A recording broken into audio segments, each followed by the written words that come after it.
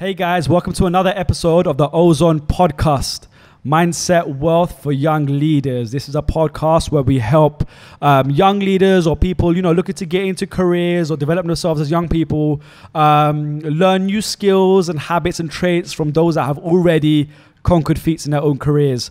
And I just want to say thank you to all of you because we managed to get number 2 in the worldwide podcast charts this week. We've had 1 episode out. We managed to get up there.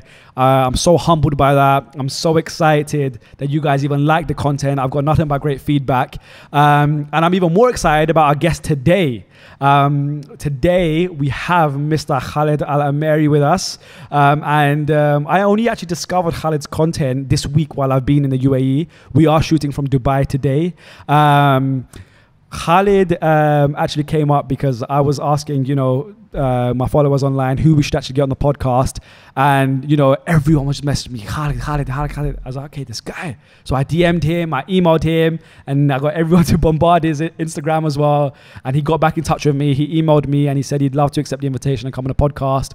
And within 48 hours made this happen. So he's an absolutely incredible guy with an incredible mindset. He's an MBA Stanford graduate. He's done journalism with for the CNN out here in the Middle East. And right now he's a Facebook creative partner as well, working on launching their new product, Facebook Watch, here out in the UAE. So he does some incredible things. He shares a lot about, his journey, how he, initially studied something completely different that didn't even relate to what he's doing now. He has a beautiful wife and 3 children. And he's actually, his career is based around his own freedom now. He freelances now and spends a lot of his time, trying to be the best husband, father he can, and just striving to get as much happiness as possible. So we had a beautiful interview with him, and we'll be touching on that shortly. Just a couple of quick sponsors that have helped us make this all possible today. First of all, Flavor. That's my company, Flavor. We are lucky that we can even shoot this content with the team, and everyone out here helps me out. And the website is www.flavor.co. We help brands create content online for their social media. We help strategize their online brand. We create digital content and also put it together and just get across their audience and help them manage their communities too. So it's kind of a all-around digital marketing network for brands. Also, we're lucky that we're joined, actually have the pleasure of shooting this today in Creative Lab Middle East. They allowed us to use this creative space and create this content here, which is very, very beautiful of them and very kind. You can check them out at Creative Lab ME on Instagram. If you go on there, they're actually running a competition right now. It's called Creatives for Good, but they're actually allowing people to post content and create content that has meaning, and they're offering a huge cash prize for people, creators that do that. So please do check that out. Give them a little warm welcome to the TheOZone community. And if you want to check Khalid out on Instagram and Facebook and Twitter, he's Khalid Al Ameri everywhere, and it's how you spell that is KHALIDALAMERI.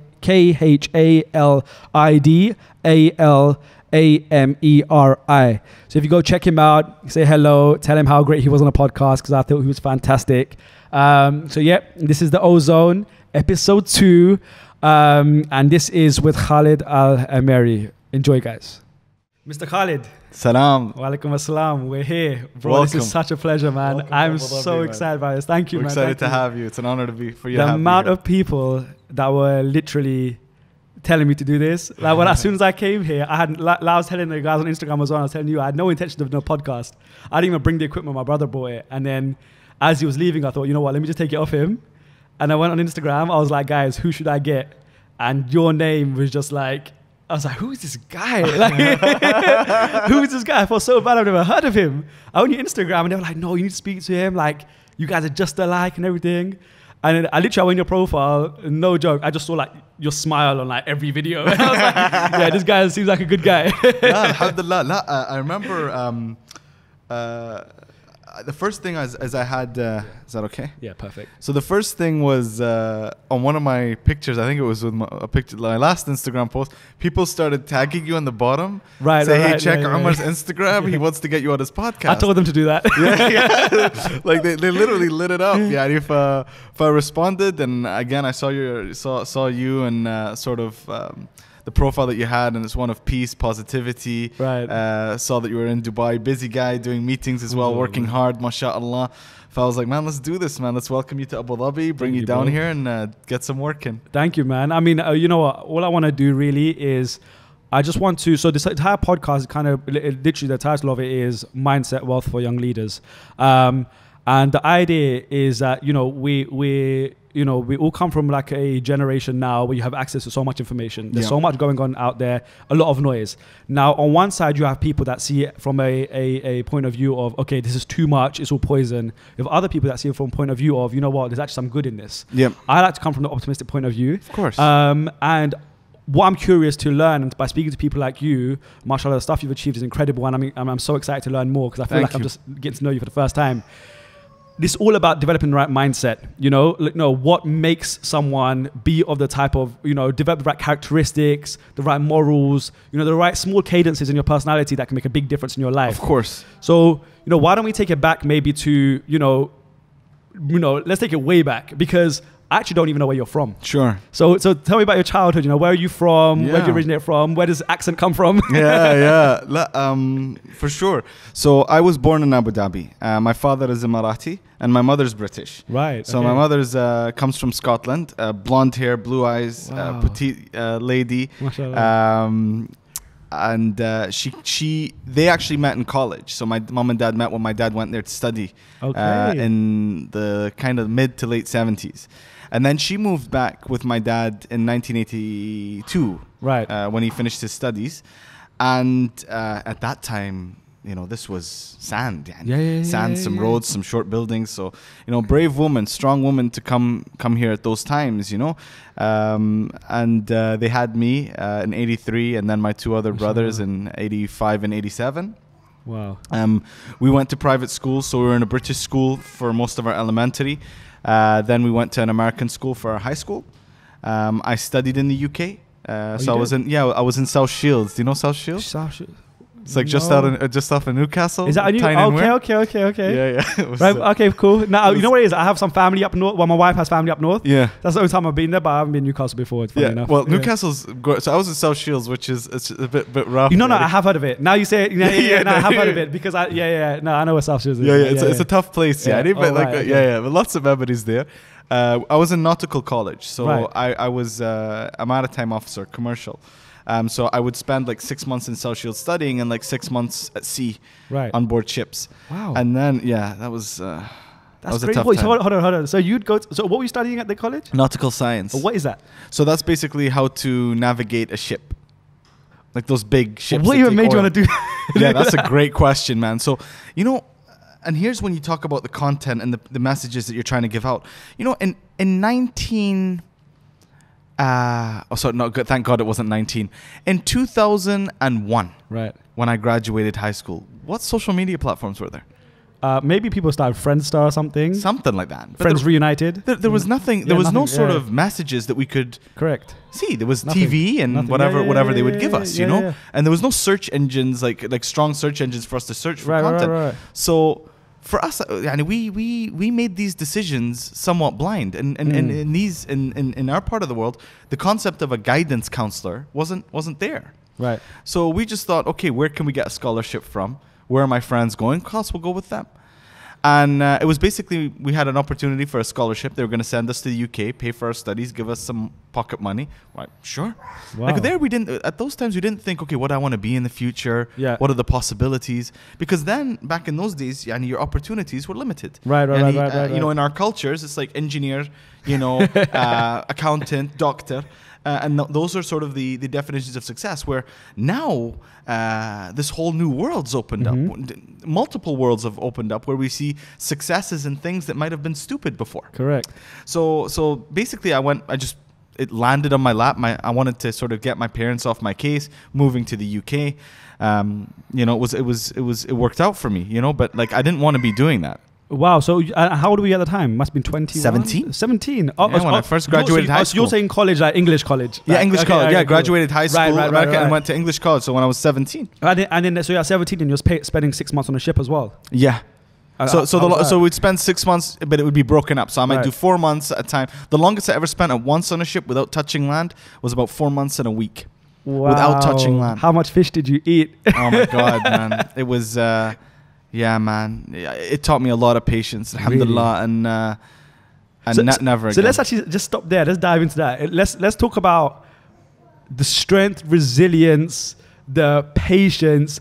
You know, what do you think you learned on just that ship or at that time that you apply to your life now? Okay, so definitely patience. Right. I mean, that's like, you can't be, I mean, it's a floating, I mean, okay, we're working there, we're free, but it's a floating ship. You're in the middle of, it's a floating jail. Yeah. Like you're in the middle of the Pacific. Where are you running? Where are you hiding? Where you know? You're there. Like if you want to leave tomorrow, you can't. You're stuck. Wow. Until you get to the next port. Tolerance, I think, was a big one.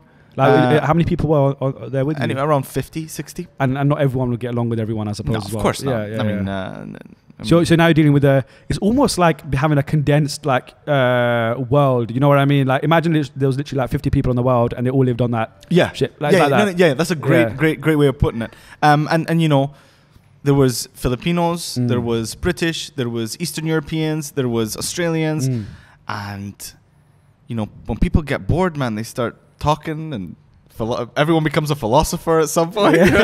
Starting to think they know everything. Yeah, you know, I mean, and they want to have debates about stuff, and then you have to look at them the next day, you know. So I think tolerance of other people's opinions, tolerance of other people's beliefs, you know, at a young age to learn that was really special, because, you know, now as an adult, you know, like I think tolerance is one of my key strengths, you know, like I'm able to deal with all types of people. I'm able to deal with hate. I mean, and you were talking about that, you know, like yesterday on your Insta story, like how you get hate, but you're able to just sort of push it to the side and focus on what's positive and what's important. Right. That's almost one of the challenges that, you know, it just comes with this world that we're in, you know. Absolutely. It's so imagine having that in your face. Leave Instagram. Yeah. Leave it, not on a phone where you can just put. Imagine like right there. Shiptogram. Shiptogram. I love it. But like so tolerance. I think patience and tolerance were the two. Were the two big things. Obviously, you know, stuff like teamwork, building in teams more on the professional side. But in terms of who I am as a human being right now, tolerance and patience. And another thing, and this should have really been first, gratitude, man.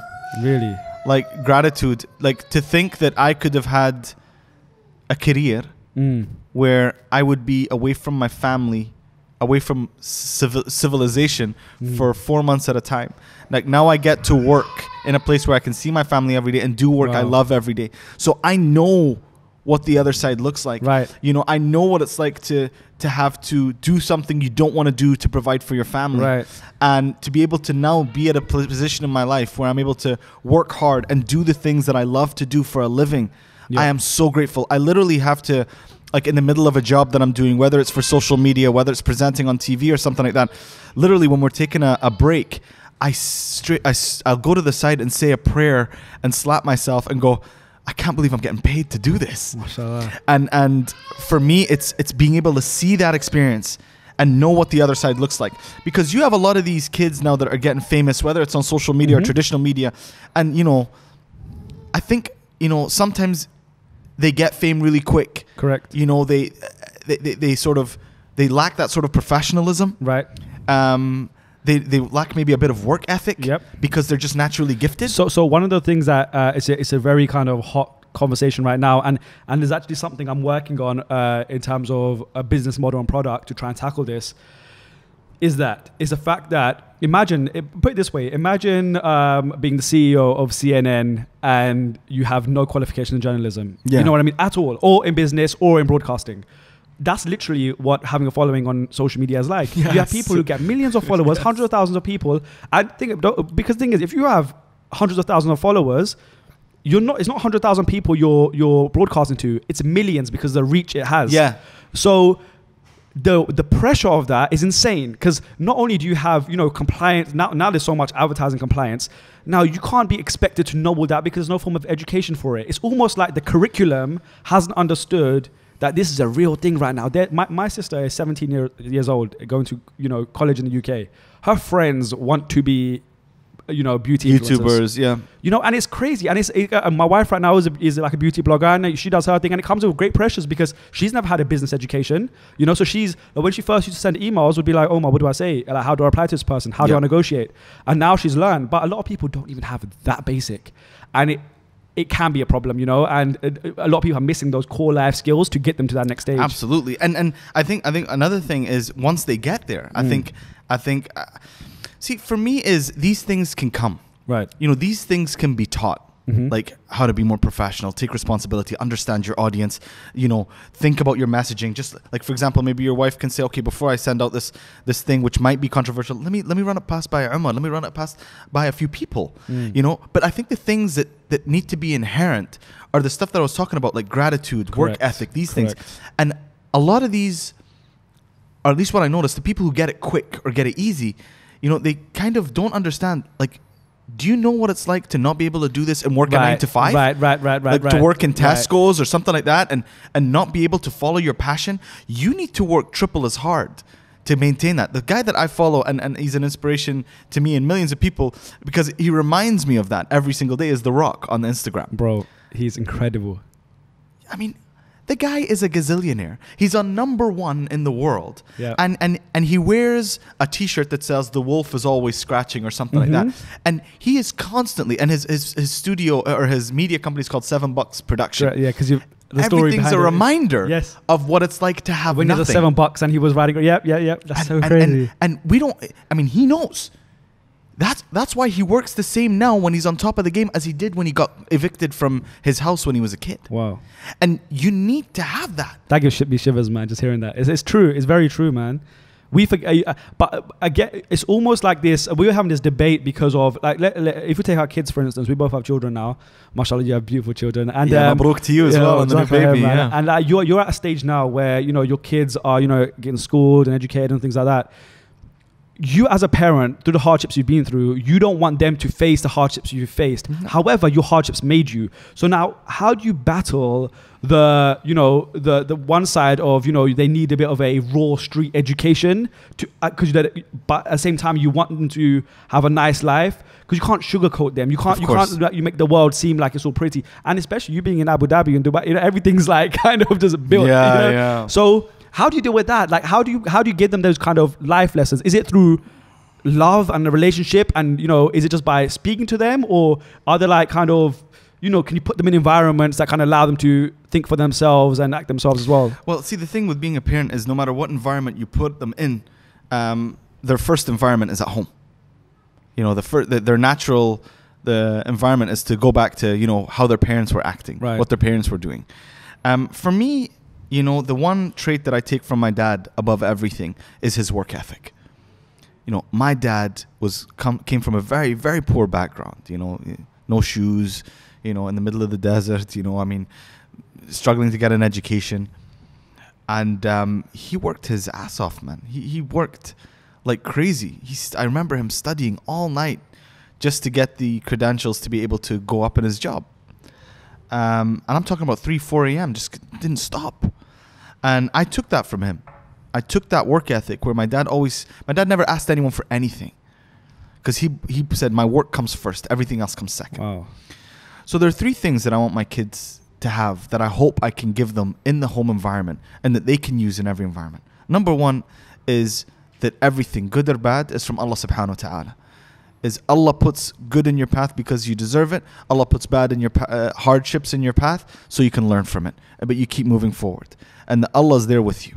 That's one thing that I always remember. That's so beautiful. That sort of gives me peace, right? So for example, if, you know, I don't get an opportunity or I lose something, I know that Allah didn't want it for me because there's something better down the line. And don't you think just saying the word Alhamdulillah makes everything okay as well? Every day, man. Every second, every day. As much as you can. So that's number 1. The second thing is work ethic. I don't care what he wants to do in his life. to be a ballet dancer. I have two boys. If they want to do in their life, if they want to be ballet dancers, if they want to do YouTubers, if they want to be YouTubers, if they want to be athletes, if they would just want to have regular jobs. The only thing I will demand from them or ask of them is that they work as hard as they can. Put your heart and soul into it, because I've never seen anyone put their heart into something and not succeed. And I'm talking about full on. I'm talking about no sleep, everything is about that mission and vision that you have for the things you want to do in your life. That's all I want to see. If he comes to me and says at 9th grade, 10th grade, Dad, I want to drop out of school because I want to become a professional dancer, I'll be like, okay, where's your dance coach? Let me speak to your dance coach. Okay, dance coach, what do you think? He's great. He's great, Khalid. He gets up 4 a.m. every morning. He's in the studio at 5. I have to kick him out. He puts his heart and soul. I think he can get into one of the top universities. We have shows lined up from it.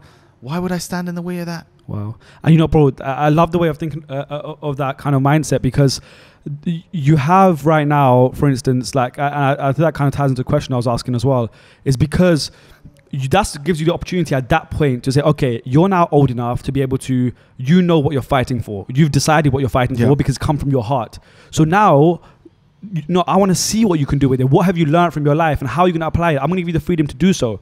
And, win or lose. So for instance, you want at that point, because of their hard work, they're going to work, 100 hours at something for one specific thing, like maybe one show, and they might not get the audition. You know what I mean? But how do they deal with that failure? Now, you can't be there as a parent and be like, oh, it's okay, I did it, all this kind of stuff. You got to be like, you know what?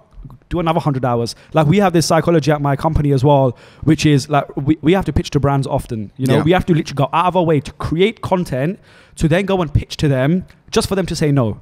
But my thing is when I've had situations with my team where they've done done 5 pitches or whatever, and they're like, Omar, no one's getting back to us, or no one said yeah. I'm like, bro, we got 95 more to go. There we go. You know what I mean? And out of those 95, we might get one, but we might not. But either way, you're winning because you're learning. So, but instilling that mindset is so important, because you see everything as win-win. Yeah. Even so, a good friend of mine is Quincy in LA, and he's one of Puff Daddy's sons. So when I got a chance to go out to America, I spent some time at their house and with them as well. And even him, he's one of the most successful guys in the world. Forbes Rich List every year, and his mindset is, as someone who's well off, I've done well. But my family, of course, I'm going to look after them. So, for instance, he makes sure, their mothers have a nice house. They've got everything they need to be able to, education-wise, get themselves on their feet. Yep. But once they get to a certain point and they want to start achieving their dreams, he's like, look, you got to fight for yourself. Yep. I'm not giving you a penny. You've got to do this, and you've got to fight, and you've got to make it work. You have the luxury of the fact that I'm your father, and you can get in touch with people if you need to get in touch with them. I'm your library. Yep. But use it and be smart with it. I'm not just going to give you handouts.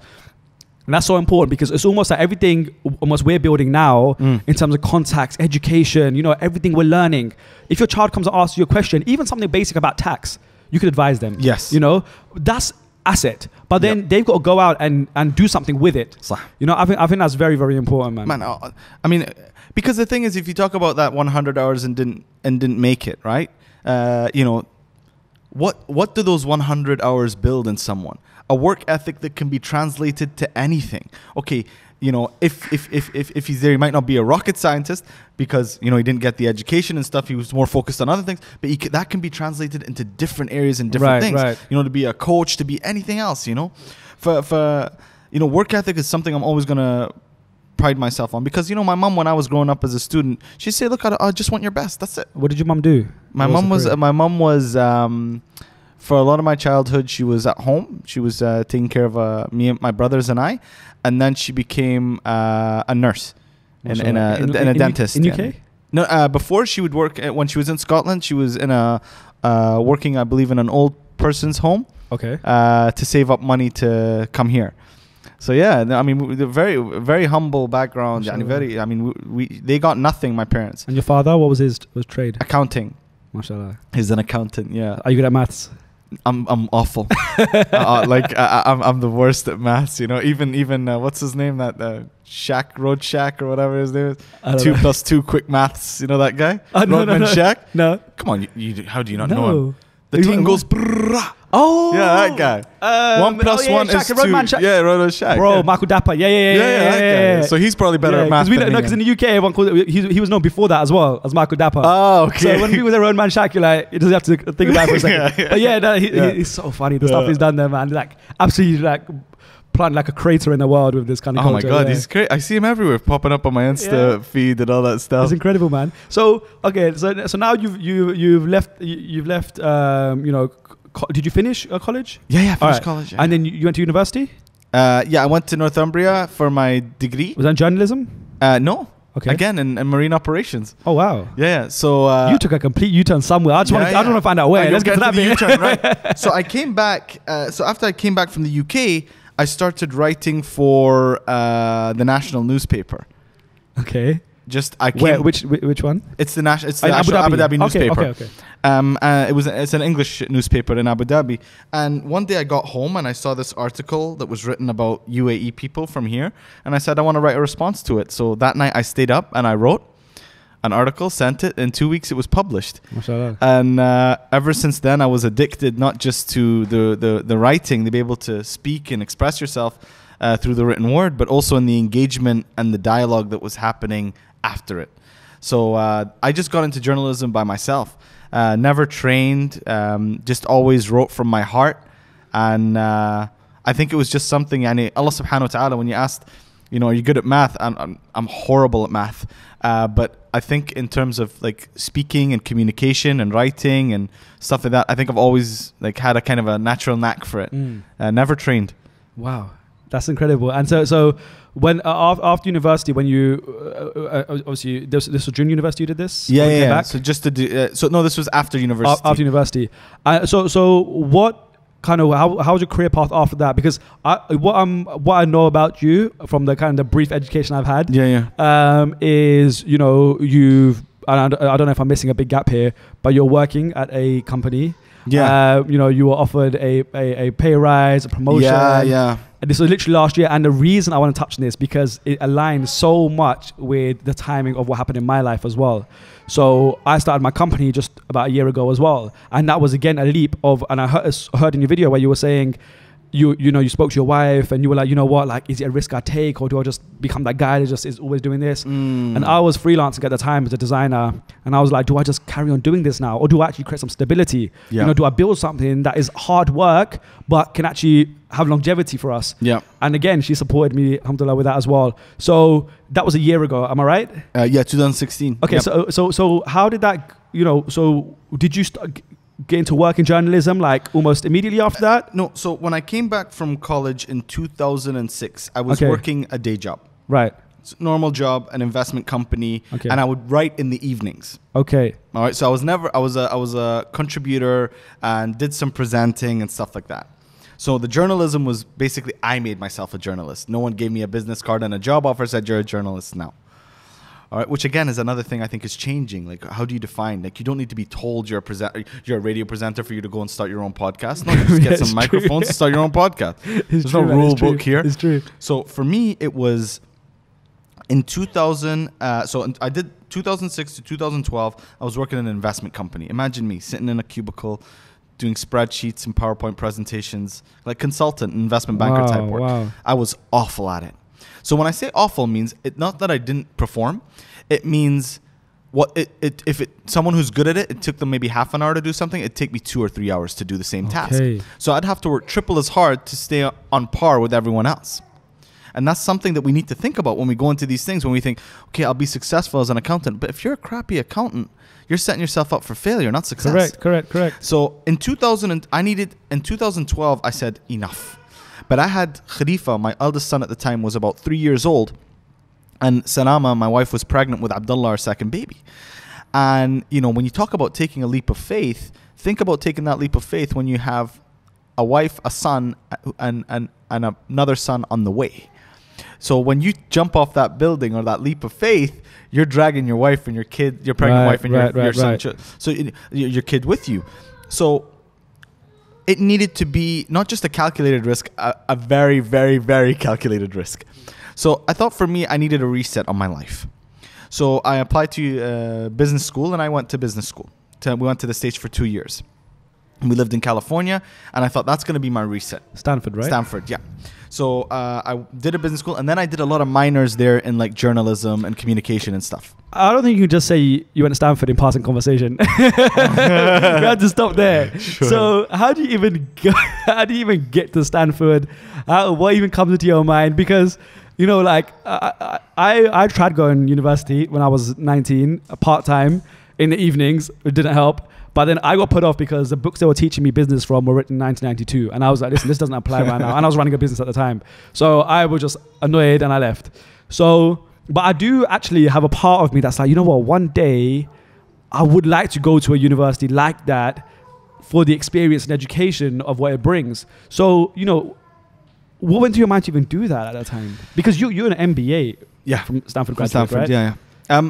Look, for me, so my undergrad wasn't that strong. So that was a marine operations. Yeah. Your opportunities are somewhat limited. So I always knew I needed a higher education, something more broad that could open doors for me. I applied to 4 universities the year before I applied to Stanford, or 4 or 5, and I got rejected from pretty much all of them. One I got conditional acceptance in, and I went back home and I told my wife I still want to do this. And I always dreamed of going to Stanford. It was a dream of mine to go there. How I was going to get there, I don't know, but I wanted to be there. So I got back home and I said, I want to apply again. She's like, look, Khalid, if you're going to apply again, enough with the BS. Apply to the school that you want to go, and not to the school that you don't think, not to the schools that you think you have the best chance of getting into. Okay. Because I didn't have a great GPA, my standardized score and again, test. that's playing to kind of thing you're saying about the accountancy thing. It's like just doing it because you think you can do it, but not to the best. Yeah. Exactly. So I applied to Stanford. I got all the help. I reached out to people. People think they need to do these things alone. You don't. I had a lot of help, a lot of mentorship on the whole process, so how I could get the best out of it. Because if it's your one shot, you want to make sure that you've exhausted every resource and every thing that you have. So I didn't have a good test scores. I didn't really have a great GPA. I didn't have some classy background. What I had were my essays. And again, this comes back to the writing and sort of expressing yourself. And for me, it was very much, working with people to help me tell my story in the best way possible. Because we're humble people. We're taught humility. But in some cases, you need to celebrate the things that you've done in life, especially to other people when you're trying to get into their school. Right? So I was able to do that. So we relied on the essays to sort of open that path. And I envisioned myself there, Omar. Wallah. When I say envision myself, I didn't imagine myself just there. I imagined myself walking around campus. I imagined myself, sitting in class. I imagined myself coming home to Sanama and the kids. I imagined myself graduating. I imagined myself 10 years later doing an interview and thanking the university for what they had done for me. Did you imagine singing a podcast with me like this? Yeah, it was right there with a guy called Omar. But I think that helps, man. That helps when you're in the process and writing things, because you don't write as in you're asking permission to get in there. You're writing as if you're already there, and you let others envision that with you, so they think right. this young lady or this young man is already here. They know. And I'll never forget the day I got the call to say I was accepted, man. I just gotten out of. It was the day before we get the call. The day they send emails, so it was the day before we were going to get the email. And I was in the car with Sanama, and Khalifa was sitting in the back in his car seat. And I went to the mosque to pray Maghrib, and I kept Sanama and Khalifa in the car, and I left my phone in the car. Because you don't want to be the guy in the mosque whose phone goes off and get all the nice stares at the end judging you. So you know what? I remember. Remember when the Crazy Frog ringtone came out? Oh, no! And I heard that once, and I started laughing so much. Did it happen in the mosque? Yeah. But ding ding ding ding ding ding ding. See, sometimes you have these people. At least I know in the mosques where you know, it'll be ringing, but their iman is so strong they ignore it. You know, so they just let it go. So was it kind of like, did the whole thing, or did he actually go in his pocket? I can't remember. I was too young. I was like a kid then. I remember going with my dad for Jummah and then hearing it. And I've also seen once a guy who actually like answered it just so someone could hear the imam reciting, so they knew that he was in the mosque. Oh no! I was like, bro, just call him back. and the thing is if you hit like speaker by mistake, yo, bruv, well, yeah, bro. And it's like something that's not supposed to be said. Yes. You know, so what's this guy doing? Exactly. I see you at the bar after. Yeah, exactly. You late for the pub, mate? You know, but I remember getting out of the mosque, and then I checked my phone, and I don't know if I don't know. It's not like WhatsApp, voice note or something. It was an actual voicemail, and in our culture, we don't leave voicemails. You know, we don't. You either call me back, or you send a text. Right. But this was a voicemail. So I was driving and I checked the voicemail. And I was driving at the time down the road with Khalifa in the back, Saram on the side. And I get the call, put my earpiece in. Or get the voice note, put my earpiece in. And it's like, good evening, Khalid. Would just like to congratulate and welcome Salama and yourself to the Stanford School of Business. Oh, did your wife apply as well? No. Oh, but they're a very family orientated place, you know. I see. So they wanted to welcome the family. Beautiful. And Omar, I went stiff. I pulled over. Excuse me. I pulled over, and I was in like complete shock. And I looked at Salama, and she looked at me with this like kind of fear. She's like, "What's wrong?" I'm like, "We got in." And she's like, "We got in where?" And then, like, "What's going on? Look at yourself." And I opened the thing, and there was like tears coming in my eyes. I'm like, "We got into Stanford." And she's like, "Oh no." And she starts crying, and we both start crying together. And then we look back, and then Khalifa looks at us, our son, he's like, "Maybe I should start crying too." And he starts crying as well. And for me, it was like after my wedding and the birth of my kids, that was like probably one of the greatest moments of my life. Yani. It was really, like I knew that things were going to be, at least professionally, that things were going to be okay. Bro, once you've been to Stanford, listen, game over. Like they put you through the meat grinder there. Right. For sure. Like, I mean, it was the hardest. What did you study there? What was your MBA? What was it? Was it just a business? General business degree. Okay, cool. But I did a lot of classes in like the digital media school and communications Nice. And entertainment and stuff like that. But you get through the meat grinder, man. It's I mean, that's the interview process. No, the whole process. Oh wow! I mean, how long were you there for? 2 years. Wow. Okay. But like, it was the hardest and biggest challenge of my life, the most meaningful, and it's changed my life professionally, and to a big extent personally, like nothing else in the world. So now you're in a different kind of ship altogether. Yeah. You know? So what did you learn there that in terms of, you know, because now I assume you're around a different set of people with different mindsets. What did you pick up from that experience? You know, what did you learn about yourself? What did you go through? Because that's a massive transformation as well from what you were doing before to that. Did you learn a lot about yourself? Did you discover who you are? And also, I think there's a point in people's lives where you go through this period of like seeing yourself from an outward perspective. Yeah. Where you're living your life just being you, and you get to a point, and maybe I haven't been through that fully yet because I'm still so young, but I remember like a couple of years ago, I went through a point when I was literally took myself out of my body and looked at myself, and I was like, would I want to be friends with myself? Kind of type of thing. I'm like, did you go through a point, you know, any time during that period where you were like, you know, you questioned yourself or you discovered yourself? Did that happen at all? Yeah, man. Every day there, you know, I mean, you're talking about being in a place where every day you're learning. Every day, you know, you're challenged. I think 3 things I realized about myself. I think first and foremost that I was a pretty bad husband and father. Wow.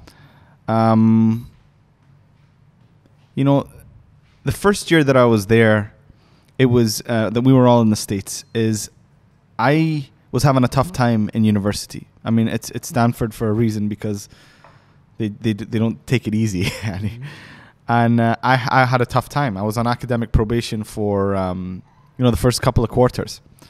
So I would spend all day in the library and completely,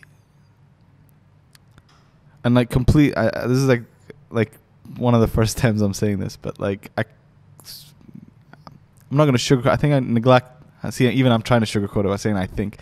I neglected my responsibilities as a husband and a father. I forgot that my wife, who was brave enough to come all the way there with me, because staying here was an option. Staying here with the kids, and I go and we visit each other.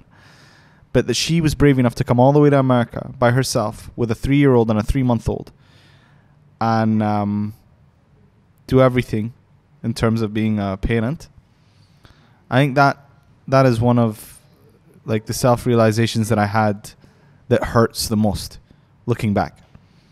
That I forgot what was important. That I needed to pass to provide for my family, but I needed not at the expense of my family. Not to that extent, right. Where like my wife and I went out once the first year for dinner once. Like that's not right. I don't care what you're working for. You need to give time to your wife. You need to give time. Like she deserved it. Yes. And that's one of the things that I'm kind of ashamed at. I think the second thing. So that's why like I think a lot of people that follow me see a big change in who I am as a parent and as a father. That's what intrigued me so much, bro. Is like the stuff I've seen of you and the time you spend with your family is, mashallah, so admirable. Thank you, and man. Incredible. Like it is one of my notes actually as well, is because I've just had a daughter as well, and when I'm thinking about I've always had this. I remember 2 years ago, before I even got married, I'd speak to my now mother-in-law and I'd say, Mom, when I get married, and I want to do this because when we have a child, inshallah, I want to be this type of father. And she would like laugh and say, Omar, like, you're thinking too deep into things and everything. And I was like, no, I have to think about it now. Yeah. So just to get my mind right. And now we have her. It's literally, when you look at her, you're like, wow, like I didn't even know you were going to be here, like as you, but I've been thinking about you for so long because of the type of father I want to be. Uh-huh. And I see you in so many ways actually being that, because she's so young right now that, there's only so much you can do for her, or with her. But when I see the stuff of, you just swimming with your kids, or you just like going for runs with them and these kind of things, bro, it's so beautiful, because these are the smallest things that are big holes in people's lives. And I have friends that are very successful professionally, and humble as well. They're not even bad people. However, sometimes the decision making will affect their family, and I never want to be of that kind of nature that it does that. I never want it to be at the expense of my family. So I was very curious to understand where that came from, because I as beautiful as it is, I don't believe people are just born with that. I think you have to go through something to make you appreciate it. Was that point? Yeah, that was the point for sure. Really, and does it remind you of it every time? Like, do you literally look at your wife and kids and think, you know what, I owe it to you to be a better husband, father every day? Oh yeah. I mean, like, and that was the worst point in Salama and I's marriage as well. I mean, it was everything just like personally, everything was just bad. Yeah, There was nothing really good. Salama didn't enjoy her time there. She didn't like me, and I wasn't, aware enough or self-aware enough to do anything. For me, it was just I needed to pass at Stanford to be able to sustain my family. That was my justification. And it was important. Like, I mean, I didn't want to be a failure to them, like get kicked out of university because I wasn't good academically, right? And then be a failure for the rest of my life. Right. Yeah, you were the guy that got accepted but just couldn't make it. Yes. That's my dad. Yeah, that's my dad. And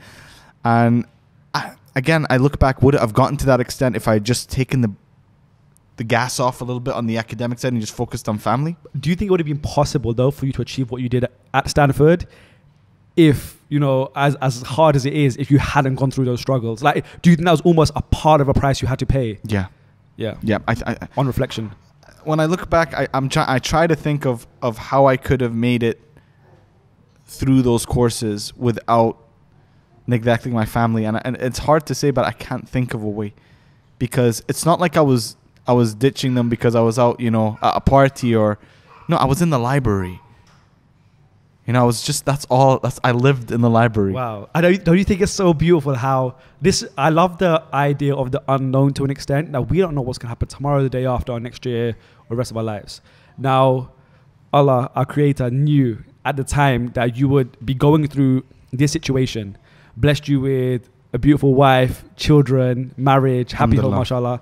Now an opportunity to go study. So all these things that people would be like, you know what, I'd love to be him, you know, from an outside perspective. Yeah, but then internally you're dealing with a test. Now this is something that is so common, and the reason it relates to, you know, social media and today is because we have this outwardly, you know, perception that goes out of, you know, who we are. Like maybe 15% of our life is social media. The rest of it we live behind it.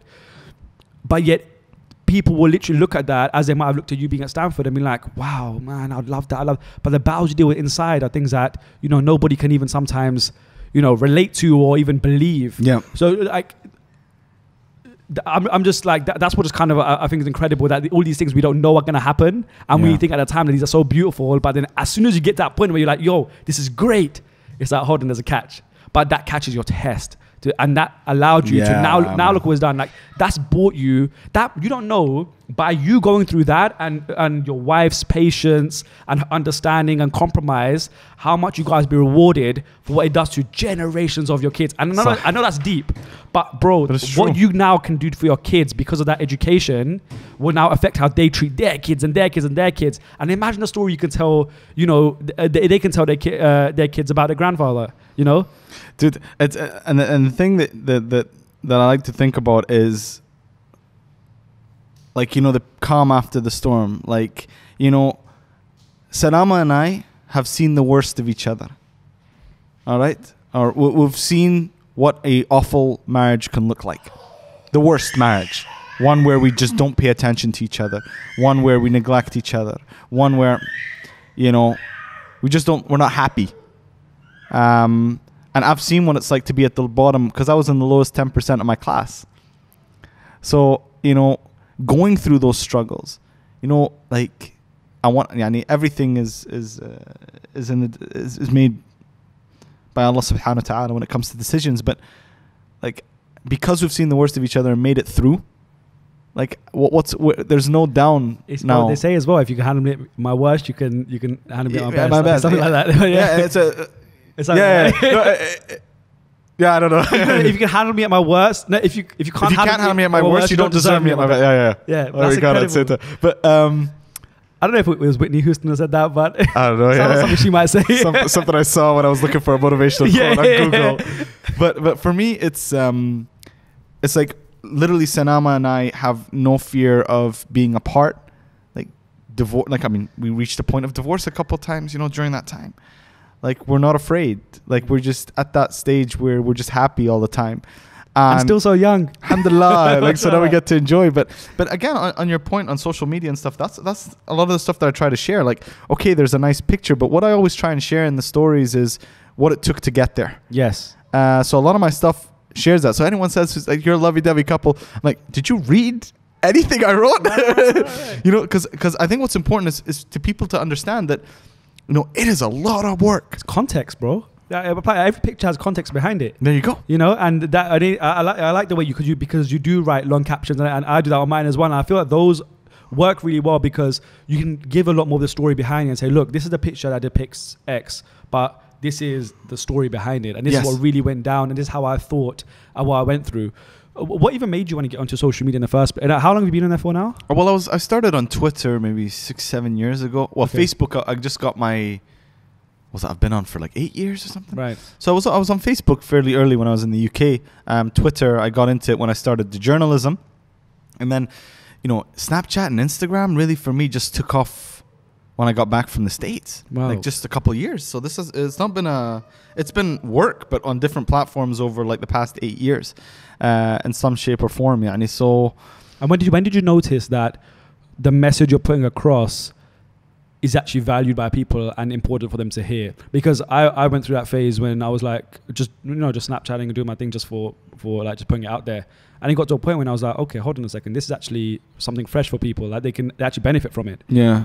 when did you get to that point when because I suppose that plays a big part in what you're doing now because of the speaking and everything as well. I think when you get some DMs and stuff, you know, I think that's sort of like, for me, that was a bit wild. Like getting some DMs of people saying, I'm actually going to take this. Or when you give like advices on Snapchat or Insta story, you're getting people screenshotting them and keeping them in their notes, or they take a picture of notes that they've printed out, come up to you in public and just say, man, thanks for that.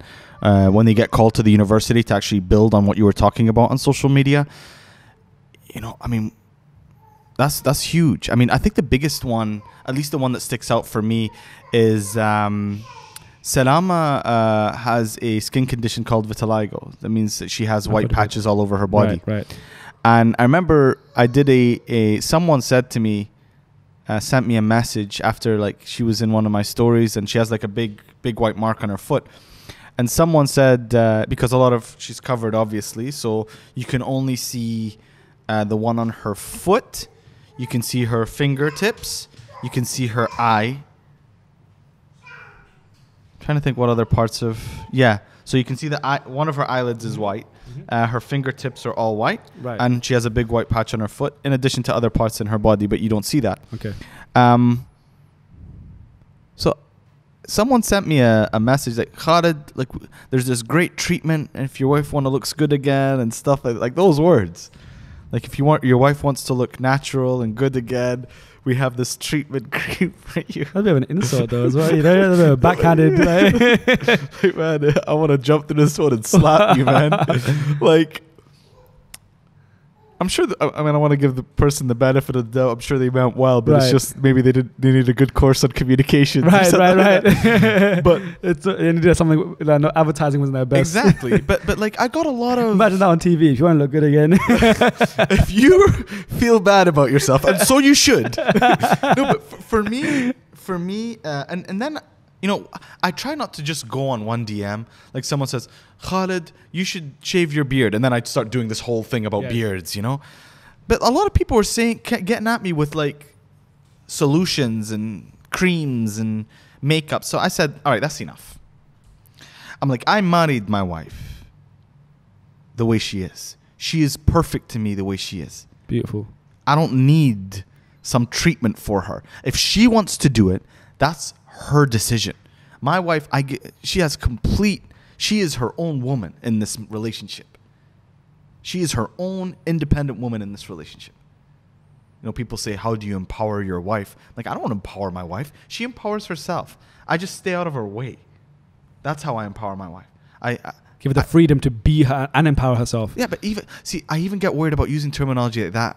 I give her the freedom. Who am I? Yeah. You know, you know what I'm saying? No, because I mean, in this day and age, you say a sentence like that, you're right. Oh, really? What put you in that position? I'm give her freedom. All the trolls and everything coming at you. No, but I've learned that. Bro, do you know how amazing it is? That touching on that real quick. If you even go down to like, like when I got married, people, this whole thing about like the name change thing. I went to look deep into it. It's actually better for a woman not to change her name because she's not ownership of the man even after marriage. You know, you don't own her. Yeah. I know it sounds crazy, but like by changing the name, it has that connotation. Yeah. You know what I mean? So even through our religion, it's like you know, you're not necessarily advised to even do that. For that reason. So like all these oppressive things are so like. No, my wife hasn't changed her name. Like my wife, we have a relationship where we do things together. But she's an independent woman, man. She's a strong, independent woman that does her thing, that has her life, that has her future, that has her goals and ambitions, independent of me. All right, we have goals for each other. We have goals for our relationship. We have ambitions to be a certain type of parents to our kids. But she has her own dreams in life, and that doesn't stop because she's married to me or becomes a mother. Of course. So I was getting all these DMs about like how she can change herself and stuff. I was like, okay, this is it. So I said to people, I did a Snap story or an Instagram story where I said to people, why? I married her the way she is. I love her the way she is. She's perfect to me the way she is. I don't want anything to change. I even tell her, look, if you want to change these things, that's your body, that's your decision. But if my opinion plays any part in it, please don't, because you're perfect the way you are, and that's who I want to stay with. even to the point that, like, before I used to kiss her on the white eyelid, not the other one. I would just like consistently kiss her on that white eyelid when we first got married. It's just something. It was nice to me. Yeah. And I remember that night after we put the Insta story out, a young man sent a video, direct message, and he was in the camera, so it was selfie mode, and he had vitiligo all over his face. And he's like, Khalid, you know, I talked about how people are beautiful, the importance of it, you know, not judging, how, you know, how we look on the inside doesn't matter. Yani. And he take a DM video of himself, vitiligo all over his face. He's like, Khalid, because of the message that your wife and yourself had put out, I'm going out the house now for the first time without makeup. Wow. So he would spend hours just putting makeup. Well, because he wants to make the skin one. Yeah. And I think that's when I knew that like the message is powerful. Yeah, so beautiful, bro. And even taking a situation like that and like looking at from an optimistic point of view and being like, you know what, bro, even being able to say, Alhamdulillah, I have this and not something else. Yeah. You know what I mean? Yeah. Like, bro, like, even that is like, man, like, come on, like, and even for you to have that impact that allows someone to do that, have the confidence to do that, bro, you inspired that. You know what I mean? And again, now that's allowed you to do so many other things that have that constant, like, kind of, bro, just even the fact that we're sitting here is because of that. You know, people being impacted and being like, yo, this is the guy. You know what I mean? Like, as humble as you are, like, it's beautiful that people, and we really need young leaders and young people that and having access to, like, you know, these platforms online. We have to have a sense of responsibility with it to be like, you know what, we represent a culture and a notion right now that is being, you know, demonized constantly in the media, around the world, everywhere. You know, as sad as it is, and it's not this extreme, but it can happen. We have my brother runs an Arabic clothing line, right? Okay. So it's called Izaha, and we literally have like messages of endearment in Arabic. So for instance, we have a hat that says salam, another one that says hub, and like all these different things. And nice. So all these different things. So another one says habibi on all right, yeah. So you take these out. Now, there's been situations where I've gone on the London Underground and wore a hat that says salam on it, but it's a black hat with white Arabic text. Oh God. You see what people think. Yeah. So it is just so but these are type of things that are just like wired into people's brains, and literally little things like that make me think that if I can just have an impact on one person that can maybe speak to someone else and say, you know what, look, there's some people out there that are actually trying to shed a positive light on young Muslims, or, you know, young Asians, or, you know, just people, just young people, you know, who are actually just trying to be great, who actually feel trapped a lot of times. Because there's huge issues that aren't spoken about, like mental health, for instance. You know, it's not even touched on. And if it is, it's a huge taboo, because the generation above us, for instance, our parents, or even like our grandparents, to them it would be like, you know what, we're built strong, you know what I mean, it doesn't exist, there's you need to pray more. You need to pray more. What's anxiety? You got, you know, jinn or this, and it's like, you know, this is a real situation people go through. And yes, you can't explain anxiety, you can't explain why people get it, but they get it and it affects them. So how do you deal with that? And by having situations like this, conversations like this, platforms like this, we're able to at least say, you know what, it's okay. Because that guy, for instance, with the vitiligo might have felt that anxiety, social anxiety, by going out. But by seeing something you did, and maybe being able to overcome that, and hopefully by now has helped other people overcome it. Yep. These are small chain reactions that we can create. So, bro, like, I want to come back to your point on, you know, you wear that hat and someone sees it on the London Underground. Why do they know? Why do they associate that with that? Why do they associate that hat with the flag that we're talking about? You know, I don't want to say it on your podcast because I don't want to give. Because it's in their face every single day. Constant. Anything. And the irony is, it says peace. Yeah. That's what's so crazy. No, but like a Muslim farts the wrong way in public and they get that flag up. Is he a member of this? No, it's every day in your face. Right. And that's why the work that you're doing is so important. And for me, it's like people say, like, I'm sure I don't know if you've gotten already, but Omar, enough with the positive stuff, enough with No, whoever's saying that needs to shut up. Why? Because these people that are trying to do evil in our world, or these people who are trying to make us look bad in the world, aren't taking any breaks. They're working overtime, man. They're putting out messages every day. That's why when someone sees your cap, it's stuck in their head exactly, because that's what they see every single day. We need to be working overtime too. Positive messages, good messages, inspirational messages every day. overtime because they're not taking breaks. They're not taking any breaks. And the minute that we say we go weak to these people who are saying, yeah, shut up with all the positive stuff. Don't you ever have a bad day? Like, yeah, I have shitty days, man. But I'm not going to let that stop me from putting out these messages. You're fighting for something. Exactly. You have a purpose. Yeah. Exactly. So keep doing the work that you're doing, man, because something has to be a counter all these messages. Correct. And then not enough, like, you don't get enough of the mainstream attention as you should on those kind. And I'm not saying like you want it, but I'm just saying it's just funny how you have like one side of the story and then have the other side of the story of like, you know what, look at what there are people out there doing. You know, like they're trying to create this. Even we were trying to launch something, and I was like, you know what, I have a friend that is a news anchor for ITV, and even I messaged her as well, and I said, you know what, like I'm going to be doing this thing soon, and I'd love for you guys cover it. And I haven't even launched the thing yet, so I don't want to speak too much on it. But even just having that conversation, it was like, yeah, I'm not sure if that will like fit into. Bro, I was like, man, and you know, it's not her fault, but she knows already if she takes to the producers or whatever, it's not even gonna get commissioned. I was like, this is just absolutely insane, man. You know what, man? You work until the point that they're calling you, man. Bro, that's it, man. That's it. Man. We create our own media platforms. Thank you. That's it. Look at it. We're on a podcast now that was put together through Instagram that was, dude, leave the middleman out, man. True. If they don't get on board with this stuff now, any company that's not getting on board with it now is going to get left behind because YouTube, podcasts, you know, mobile phones, Snapchat, Instagram, Facebook, you know, whatever you want, those are taking over, all right? And you're the type of person that's leading the charge. So just work, man. Like for me, I've like, and this is personal. Maybe it changes in the future because I don't want to come back on my words. But at this point in my life, you know, I'm done with traditional media. I don't, like, someone says, some TV guy comes and says, look, we got good exposure for you. We can give you good exposure on this TV channel. Man, I'm good exposure for me. Right. If I put this video and put it on YouTube, put it on my Twitter, put it on my Instagram, I'm good exposure for me. Right. I don't need your channel. I can do it myself. I put in 8 years of work to build this audience. I can do it myself. If someone has an idea for a series, okay, let's talk. Which platform? YouTube, Instagram, Facebook? Where are we putting it?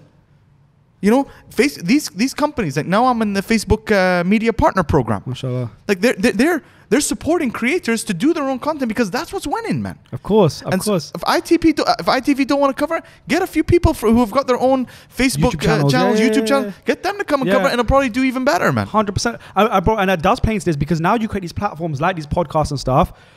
How are podcasts supported? Through sponsorship. Yeah. And you choose who the brand you want to work with. Exactly. So now people get in touch and be like, you know, and it also gives us a chance to elevate our own brands. Absolutely. So, you know what, use this platform to, you know, touch on the, you know, we're here at the Creative Lab, you know what I mean? Like they can be a part of this. We run our own companies. They can be a part of this. So these are all things that we can help push out. And then within those companies that we're building ourselves, create a culture and lead people that can then go and make impact themselves as well. So that's, bro, that's exactly what we're speaking about is why I even set up the agency I have now. There you go. Is because as our personal brands grew, so my wife has a big online following, my brand started growing, and my brother, mashallah, has a good following as well. This was just like the closest people to me. And then what started happening is 8 years ago, my sister did work experience for a major publication in the UK. Yep. Print publication. And they treated her like crap. They literally were like, you know, drive all the way over here to East London, and we were in West London, to go pick up this fabric to bring it back to me, X, Y, and they didn't even use it. And she would come home and she'd cry and she'd be like, Omar, why am I doing this work experience? But she kept doing it because she was passionate about the fashion industry. Fast forward 8 years later, my wife's now, you know, one of the, you know, whatever she's doing is incredible, like Mashallah. In the UK. And that same publication, that same creative editorial head messaged her and said, we want to cover you in a 4-page. So now they did a massive spread on her. A huge spread on her, the whole thing and everything. And the same person is like, we're here with the most incredible person. You know, and I'm like, yo, you don't understand. Did the head know? Did the head know that she had... The thing is, I met the head once at a random event, and she was like, you know, oh yeah, I was like, you know, my sister the work experience went, oh yeah, she was lovely. This, I was like, I don't think you know. And then I just said to my wife, I didn't even go to the shoot. I was like, you know what, I'm not going. But it's just so ironic how now it's like you're controlling the media. So now they want you because you make them look good. Yep. So then when it came down to it, and now we had brands that were just trying to build partnerships with us. So I'm like, hold on. So now when my wife started a platform, and both of us started maybe about 3 years ago, and it was through a place where we were both going through like depression and a hard time, and you know, through our friendship, well, let's use social media as a way to like get a message out and like, start, you know, encouraging positivity. So she did that through the female angle with beauty, and I did it in my angle. And then at the beginning, bro, we would message people and brands to work with, even just to even get space to work at, and you know, they wouldn't message back or anything. And when all this started happening, these same brands were wanting to do like partnerships and deals. And when they started coming to the table, there were then these middle agencies that used to get involved and be like, you know what? No, we'll help facilitate this, or we want 20% of this, and you know, we got this opportunity for you. And we're like, hold on a second. If you check your messages, we were trying to hit you up 3 years ago anyway. There you go. So now you're coming in with all these extra commissions and stuff. So then I set up this company. I was like, you know what? To hell with that. Cut the middleman out. I'm going to be the middle guy. There you go. So I set this up. So now we have our own production team. We have our own studio. We have our own management. We do everything internally. So when she's got a shoot to do, it happens with us, with my guys who I trust. She sits there, edits the content while my daughter is in my arms at my office. Bro, how beautiful can you get? Perfect. And then on top of that, my brother, look at this podcast. We own this equipment. We invested in it. We have our own studio. So this is what's so important to us, is because... And what are you, number 2 now or something on iTunes? Bro, number 2 in the charts. Yeah, so worldwide. It was incredible. Bro. I was like, bro, I listened to people like Tim Ferriss and Guy Raz, all these guys, and like, you know, just competing with those type of guys was incredible. So, bro, but our point is that this entire thing came from that passion of like, there you go. Listen, if you're not going to give us a space, or you want to eat off this 20% and this, that, the other, which is unnecessary, listen, either help us and guide us for the long term, but don't try and just be sharks and eat like and bite our hands. So we're going to do it ourselves anyway. And now look, bro, now they have no choice, because there is no middleman. You have to speak to us. Yeah. You know what I mean? So now what? Now we have to have the conversation, and now we're going to demand what we want, and we're going to demand how we work. But also that mindset, bro, now we can encourage for other people. So when I'm speaking about these other 17-year-olds that want to come into the game now and do things, my wife can be that voice for them and be like, you know what, girls? Maybe I'll do a workshop with you. And, you know, you can ask me questions like, you know, how do you set up your company? You know, how do you get an accountant? How do you do this? How do you do that? Because those are important things. And we had a major problem. 6 months ago, we had a situation with the Advertising Standards Agency in the UK. They're cracking down hard right now on compliance. Yep. If you do a deal with a company, you have to say #ad, right? Yep. So at the time, my wife did a campaign with a company. She didn't know. Yeah, she's not educated on it. No one told her. And, you know, give her the benefit of the doubt. She didn't know. Advertising Standards Agency sent a letter, all these formal things. And obviously, we were lucky that we managed her stuff. So we were able to deal with it. And we were like, okay, cool, we fixed it. They were like, fine, you fixed it. We won't take any action. Bro, 3 weeks ago, there was a national news article that went out on BBC, The Mirror, on BBC News, on TV, everything, and it showcased her as like a prime example, name and shamed. Oh no! Shape Beauty, when it did this, you know, she wasn't compliant with this, that, the other, but just to try and name and shame. And I was like, it made us so angry, because we were like, hold on, we're willing to work with you. Yeah. Like, you come and said, you know what, you need to be compliant. We want to be law-abiding citizens. So we're like, you know what, we'll be compliant. But yet you've gone and pushed us away. So now, in fact, bro, I want to create my own advertising standards agency. I'm out here. So I'm meeting one of the directors next month, because I'm like, yo, I'm sitting down with you because I want to know what goes through your mind. Because how do you think you're helping the situation? You're just trying to get promo for yourself. But these people that you want to be compliant, you're pushing them away, and they want to help. Why aren't you sitting with us? Why aren't you creating boards where we can be involved? Yep. Why don't you understand that we are the future, and that you can't be these 50, 60-year-old egotistic people that are now angry that young people are coming along and creating a platform for themselves? Integrate with us, bro. You know what I mean? And this is a massive problem right now, because we're like, and we're sitting here because, yes, we know the platform we have. We're aware of it. We know it's only going to grow, inshallah. But we want to be humble. We want to be progressive. And we want to be able to encourage people to do great things. But when we sit in these mentorship things and someone says to me, how do I advertise? I'm sorry, but I'm not going to tell them about your compliance, dude. You know what I mean? Because you haven't educated me, so I'm not going to educate them. And I have no interest in doing that. We're going to figure out our own way of doing it. You know what I mean? Because, bro, look, Netflix took out Blockbuster. You know what I mean? There you go. They didn't see it coming. So if I could do something to take out these agents, bro, that's how I feel, though. Because I'm like, I'm not about that with our red tape and that. Dude, the game's completely changing, man. Yeah. I mean, and unfortunately, it's changing in ways that, you know, the people who are comfortable just don't understand or don't want to understand, because it affects their bottom line. Correct. Like, look at all these, imagine all these TV channels now, man. They'd be like, how come we're not getting the same sort of advertising that we used to? Because one, no one's watching. And two, everyone's following all these Instagram and, you know, people on Facebook and YouTube and stuff like that. So, And it's just a shift of power. But initially, even if you think about even in UK, look at you've heard of Max Clifford. You know what I mean? Like a huge PR like guy in the UK. Yeah. Now he's been done on various things that he's done in his career, which are very bad. But these people were like the top. So for instance, like when you had like the Spice Girls and all these people that were like celebrities, they'll be the guys doing a PR. But over that thing, they got the power, made them have ego, made them get into bad things. This whole Weinstein situation and everything. And now it's like, you know what? If funny enough, the leaders of today, in fact, like in terms of the people with social influence, are regular human beings. They're regular people who have power but have humility, have power but have a way to communicate with real people. And like what that can do in the future is mind blowing. Yeah, dude. Like sometimes I don't. Like I really have to check myself, man. Like when Sanama is out, my wife, and gets like a hug from someone and stuff like that. Right. Dude, it's a real human connection, man. Yes. Like it's just like, you know, whereas like you had like before traditional celebrities, it'd be like bodyguards, it'd be like people standing, like, you know, red tape and all that stuff. Now it's just like, man, you just come and chill with us at Starbucks, man. Let's have a coffee and talk about life. But do you know what I think that's cool? I'll tell you what it is. This is my take on it. So imagine you're a celebrity. You're a celebrity, but let's say you're famous, but you want everyone to know you're famous, right? So therefore you have this whole, because think about it, if you're a Spice Girl, maybe you can walk through a shopping mall, yeah? But if people see you walk through a shopping mall, they'll be like, oh, you're not as big as I thought you were. You know what I mean? Yeah. Because there's things that they can't see the numbers. They can't see your record sales, X, Y, and Z. They can see the chart numbers, but it doesn't mean anything.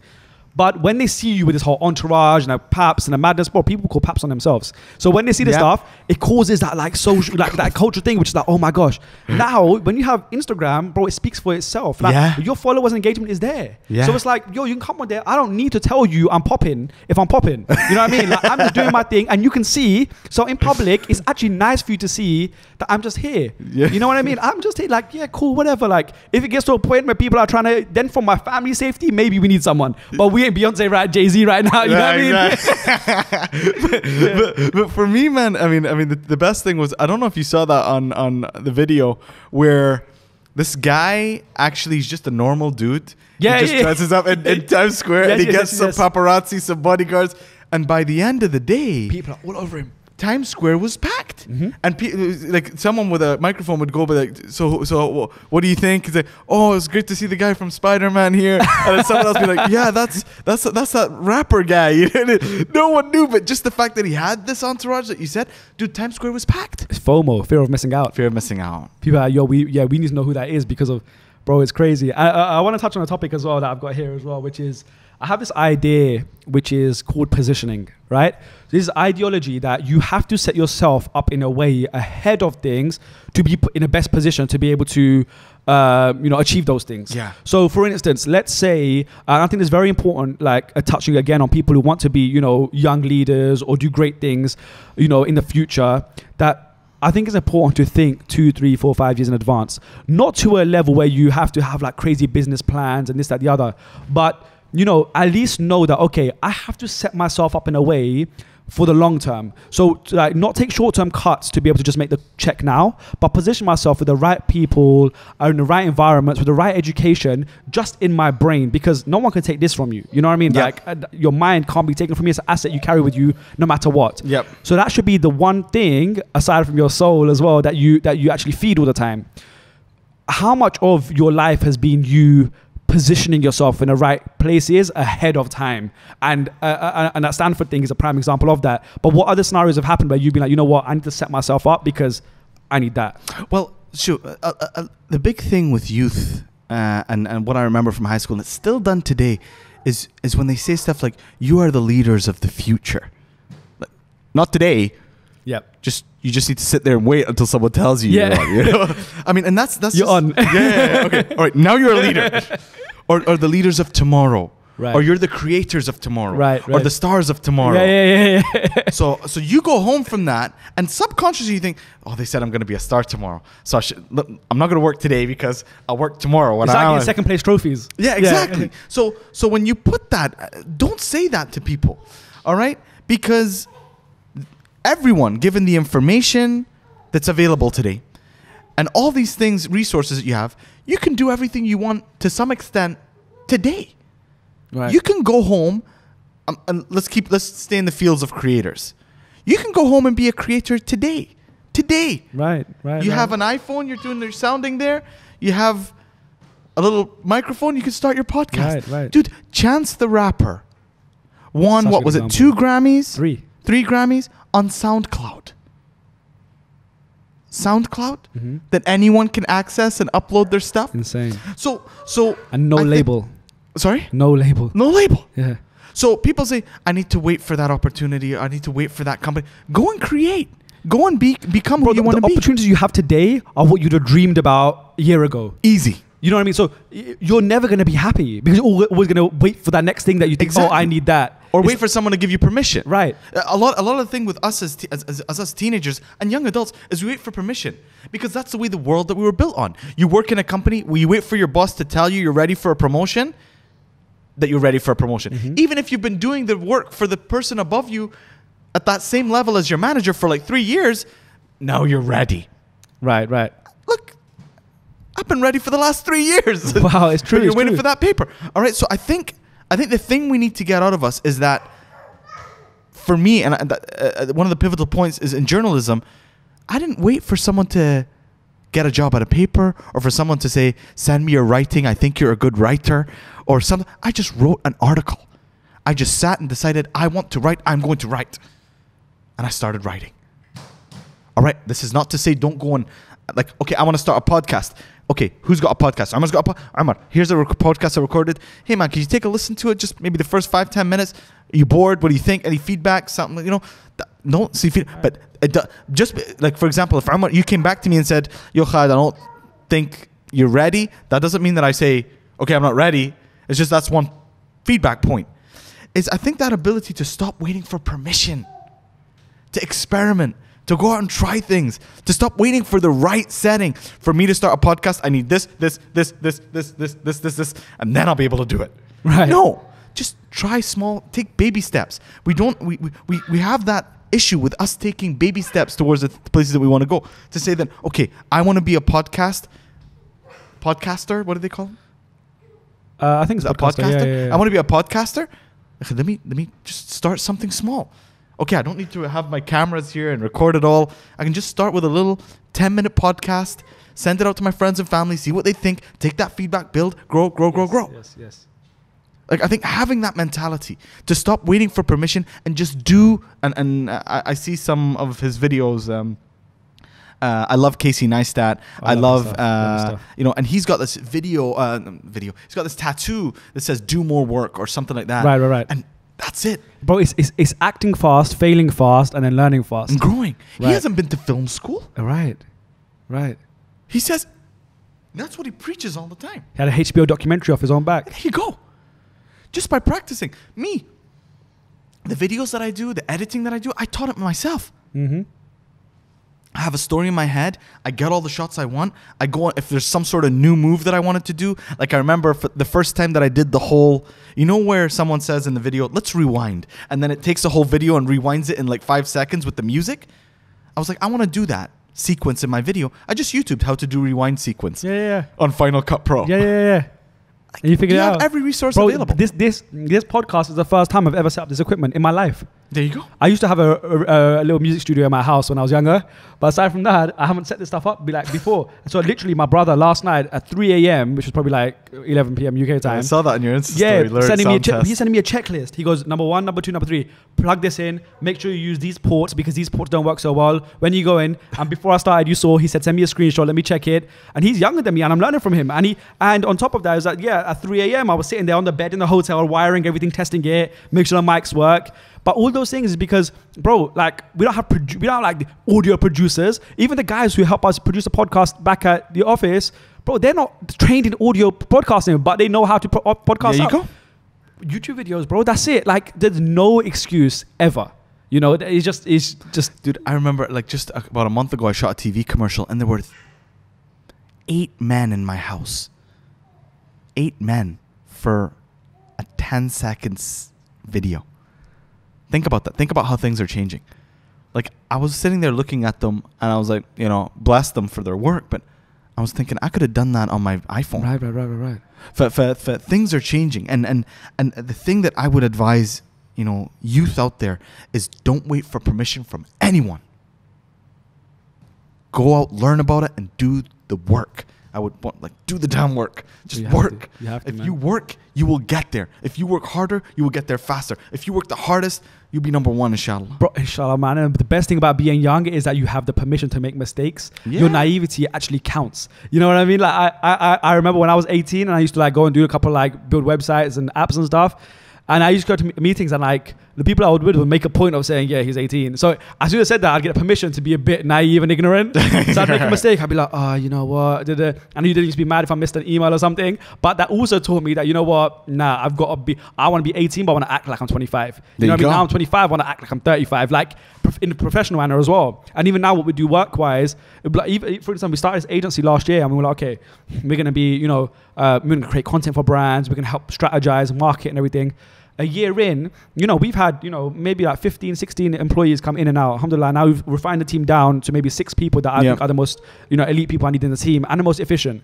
Now, that's been in 1 year. Now, I could have had this idea for a year just sitting there, but I practiced it. I went through it. I was like, you know what? This works. This doesn't work. And even now, I'm still making mistakes and figuring it out. But right now we're like, okay, we're taking a whole different pivot in the business. We're like, you know what? People love the social content we create, for people's brands feeds. Now the problem is hiring photographers is expensive. Knowing how to create content is expensive. Yet we have economies of scale through what we do. So maybe I could come in at a lower price point for brands and just offer them content services. And it's a huge curiosity in my mind now because I'm like, you know what? This could work. So now I'm building a platform to do that. Now, it might not work, but the fact that I can sit in my hotel in Dubai like I am right now, and when my wife's sleeping, I'm on my laptop coding, and I'm like, just because I want to go back and I want to test it. We had and just even before this, we were in London, and my team said to me, Omar, we finished all the content we need to create now. What do we do? Sent them to Sainsbury's, on the retail stores there, supermarkets. I said, go down the food and drinks aisle, pick up every single product, go on the back of them, look at their Instagram and write it down and DM them. And see who gets back to us. And then what we did is we created this landing page template which said, we said, okay, we love all these brands, and now these brands, they haven't even asked us to create content for them. We went Selfridges, we went Sainsbury's, all these different places, and we bought their products. We paid for it themselves. We came to our studio and we created the content. We then had this web page. On it said, hey Jamie, we love your brand, we'd really love for you to blah blah. We found out their email and sent it to them, and when they went on the page, it was colored in their brand's colors. It had 6 images that we created for free, and we said just use it. We didn't even know if they're going to reply to the email, but I said, listen, we need to get 100 of these out and we might get 1. But that work ethic is what the team then put in, and then even doing that, you have to bet on things that might not work. I'm obsessed with the idea that if something has a 0.1% chance of success, that drives me so much more than something that's proven to work. Because I'm like, this is, first of all, not a lot of people are trying it, and secondly, there's a chance it could be successful. So why not make it a mission? There you go. Do you have things like that that you're working on that you think are these are small little passions that you really want to try and penetrate and make work? Do you have those? For me, man, and I say this in all honesty, I'm living a life now at 33 that I should have been living when I was 20. Okay. So questions, and that's why I admire you for your ability to create that stability and build the company and stuff. Right. For me, I've only been doing this for a year and a half, 2 years. I'm still just rediscovering myself. So, having those questions asked of me, where do you see yourself in 5 years? Or, what are you building? What's your strategy? I don't really know right now. You're just trying to be an all-around. I'm just trying. Everything. Yeah. I'm a freelancer, so I kind of do things. I try and create opportunities, but I also am reactive to a lot of the opportunities that come my way. And I've got an agent that sort of take care of a great agency, Bukhash Brothers, the name plug right there. Beautiful. They take care of me really well, give me a lot of good opportunities to sort of be the creative that I am. And the issue that I have is, it's weird. I did an MBA, but I'm a creative. Really? I didn't, but I'm just a creative, man. I suck at business. I'm really not that good. I'm not a good negotiator. And I know it's good that I know these weaknesses because I get people involved. I can think about a business. I can help build it. But you play to your strengths, though. I play to my strengths. Yeah. But for me, I'm just free right now, man. I'm just living this life where I create stories, where I work with brands, and maybe in a couple years after doing this work, I'll be like, okay, maybe I want to be at Omar's level, where I say, okay, let's no way, man. In terms of building a company or something. Right. But right now I'm probably something that I haven't been throughout my whole professional career, and that's happy. I'm just happy. Bro, happiness is so underrated. It is. Because you know what the crazy thing is? People think, this again going deep, sorry I go into these deep thoughts, but my brain just thinks too much. Do it. You know, I have this bad habit, yeah. When I go to visit new places, not only do I visit them, but I Google what they were like before they were that. It sounds crazy. So for instance, we're staying in the marina in Dubai. Yeah. I'm sitting there and I'm looking over the balcony and I'm like, what did the marina used to look like 5 years ago? And I'm Googling and I'm reading Wikipedia articles because I'm obsessed with how things were before someone thought of doing it. Anyway, it's really weird. But anyway, this idea right now, we'll come to the happiness thing, is that people have this idea of, you know, the weight of happiness and a good life. So they think, okay, if I go to university, I get a degree, I get educated, blah, blah, blah, blah, I will then get a job. And because of the work I've done here, this job is of value to me because I've worked for it. Yep. But that job comes with a price tag, which is normally capped at a certain rate. Yep. Yeah, like you're going to get this salary or you can get promoted to this degree, and people then chasing that promotion. And you get a promotion, but you value that promotion. So now let's say that promotion is giving you 100 grand a year. You're valuing that 100 grand so much because you know what's gone into it, but you haven't now the idea of a leap is so big to you because you're like, oh man, like, but doing this, you can make 200. But that can be done so easily and with stress-free, but it's underrated. You know what I mean? So people are valuing the money they make, first of all, aligning that to happiness, but also valuing it based on what it's taken to get there, rather than the fact that nowadays with the access you have to technology and everything, you can do so much more. Like by having a passion for putting your own content out, you can get advertising. Advertising can support your family. You know what I mean? You can put out YouTube content, that advertising can support your family. You could do other things at Instagram. You could do partnerships with brands. With that, you can earn yourself a nice 80, 90, 100 grand salary just of doing content. You know what I mean? And it's possible. This is real stuff that people in their 20s are living right now. And it's stress-free, bro. Dude, I think it's the whole conundrum is we came from our parents came from a generation where success equals happiness. Right. Where I think now with our generation, it's like happiness, finally we're flipping the formula where happiness equals success.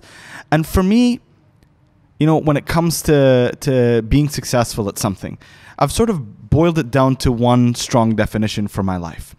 And that I like to share with people is I believe, I don't know what happiness or success will look like to you, but I know what failure will. And failure doesn't necessarily mean not making money and stuff, just failure overall, because that's what failure means for me, is taking the talents that Allah has blessed you with and suppressing them because you want to be seen as something successful or good in this world. When I was a kid, I wanted to be an actor. Jim Carrey and Robin Williams were like my heroes, right? So like you had Jim Carrey on Ace Ventura, I mean classic, and Robin Williams and Mrs. Doubtfire. I just loved how they could make me happy just by watching them, no matter how bad a day I had at school. So to me, they were the most powerful guys in the world because they could change how I see things. To me, they were successful, whereas to my parents, an accountant was successful, a doctor was successful. And success equals stability, not happiness. Right. So parents want you to be stable. They don't necessarily, because when I talk to a lot of parents, I'm like, so what do you want your kids to be? And they're like, doctors, blah, blah, blah. Why? Because that'll give them a good, stable life. I'm like, do you think it'll make them happy that they sort of... That's such an interesting way of looking at things, yeah. For me, I always knew where my talents lied. And I always knew that these talents made me happy. Happy. Just happy. Bro, how happy do you get just off the idea of like... Because I experienced this, just like having a creative idea and just seeing it come into fruition. You know what I mean? When I hit that, like my wife and I do like these Facebook videos and stuff. When I hit that publish button on Facebook, and then I take a clip of it and put it on Instagram or create little meme videos. I've seen the ones where you have the text up below, and I'm like, at one point you have to figure. I only recently learned how to do captions on videos as well. Like, subtitles. Yeah. I used to do the old school way where I used to literally import the text every time. And I figured out a subtitle way of doing it. I was like, whoa, this is cool. I just feel blessed. I just feel so absolutely happy. And I think one of the biggest things, and I think, I can't remember if it was Casey, I think it was Casey Neistat that talked about it, where he said the ability to live your life by your own rules and make money doing the things that you want to do. I think that's one of the greatest sources of happiness and freedom in this world. It really is. And just to be able to live that life right now, call me a freelancer, call me an entrepreneur, call me a bum if you want. But I'll take that for the life that I am able to live 100%. and to be able to live that life. And this is the kicker here as a father and a husband, is to be able to live that life and provide a good life for my family. Right. Now, right, I don't right. know if I'm going to be able to afford yachts and skyscrapers and sort of, be in the islands with P. Diddy and stuff like that. But I wake up every morning with this sense of gratitude and blessings from Allah subhanahu wa ta'ala to be able to live this life, to be able to create the life that I want every single day and not have to answer to anyone, not have to have anyone say, hey, we start work at 8:30 and it's 8:34. So just make sure you're in on time, to already be pooped on, at the very So first point crazy. of the morning. Yeah. To me, that's just an absolute blessing. And again, I say this, Omar, and it's very important that the youth understand that, is I've seen, and I said this at the beginning of the podcast, I've seen what the other side looks like. I've seen what it looks like. Harsh lessons. The harsh lessons that you've learned, at sea in an office till 11 p.m. just because you need to be there for something that's not that important. To be away from your family for something that is mediocre, but you're just putting in the FaceTime because you want that promotion at the end of the year. Mm-hmm. Funnily enough, to keep doing work that you just makes you hurts you. Bro, it's so crazy because look, when a recession hit, there's people related to me that had been at, let's say, a bank for 30 years. Recession hit. They now become made redundant. Their bank doesn't care about you, bro. They don't care. Now you've left and you can't get a job anywhere because that's where you've been for 30 years. You only know their system. That's it. Their process. You don't know anything else. So what have you done the entire time? Now you're regretting it. But a month ago when you had to check, you're all right. But you're living, a means to an end every time. Someone also told me this interesting thing as well, which is about your parents as well, as you were touching on that, is that as much as you respect your parents, and you always should, your parents can only, for instance, tell you where to get to in life based on what they've achieved. So imagine your parents have got up to here. They can only tell you what's here and below because that's all they know, bro. You know what I mean? But when you're looking at people like, let's say your Richard Bransons, your Rocks and Casey Neistats, they might have achieved up to here on a creative level, business level that you want to achieve. Now, there's a gray space here that your parents might not know. But because of the respect we have for our parents sometimes, we lose the fact that this isn't everything, you know what I mean? And we think that, okay, I've taken them for every single word they say because they must know best because of my parents. But with all due respect, there is a gray area or something above that we also have to aspire to. Yeah. And I think it's important to know that so that we can't, because I get messages of people that say, oh, my parents want me to do this. Yeah. Or they'll be happy to do that. I'm like, yeah, but I understand that. But what have they achieved with the greatest respect to give you that information? You know what I mean? Like, it's just very important to have that in context, because, bro, the crazy thing is this shift comes in life. And I'm going through that right now where I'm in my mid-20s and now my father asked me for help on his business. Yeah. My mum, I help support my mum. You know what I mean? And I'm like, they used to provide for me based on the way they live their life. Now they get into a stage where it would be nice for them to take it easy, So I'm like, well, that's it. They gave me the freedom to do what I wanted to do, hence why I can do that for them. Yeah. But what if I was just doing something that they wanted me to do as a job, and now they're on my case saying, oh, well, we can't retire, we can't do this, or we can't go here. And I'd be like, well, you'd literally feel inside, well, you never gave me the freedom to be what I wanted to be. And because it will pay dividends in the end. So I think for parents, it's important to understand, like the way you are, to support your children in anything they're doing. And for children themselves to be like, look, I respect you, I understand, but I'm going to go down this way because I believe it will pay dividends eventually. See the thing with me is, my belief on this is the parents might not understand what you want to do. If it's like, you got kids now saying they want to be YouTubers when they grow up, they want to be podcasters. It just sounds nuts. It just sounds nuts, right? Parent or whatever they want to be, dancers, actors, because you only hear the story. I mean, when someone says they want to go and be an actor, what's the thing a parent will think of? You're going to be broke. Right. Or an artist, right. You're going to be broke. Because, we always hear the story of look at Brad Pitt, he was a chicken in a chicken suit, or look at The Rock, he was like on like $7 in his pocket. Yeah. Everyone's poor in this place. No, again, it's not that stability. Parents will have a hard time understanding the creative thing that you want to do. What they do understand is work ethic. And that's why I always come back to that. So parents, when they see you busting and getting out there and having this work ethic that's just grinding every day, they understand that. And another thing is they understand the outcomes. They need to see something tangible. So for my dad, you're right, it was only when he saw me on CNN that he's like, oh, yeah, all right then. Now I get it. At 31 years or 32 years old. Right.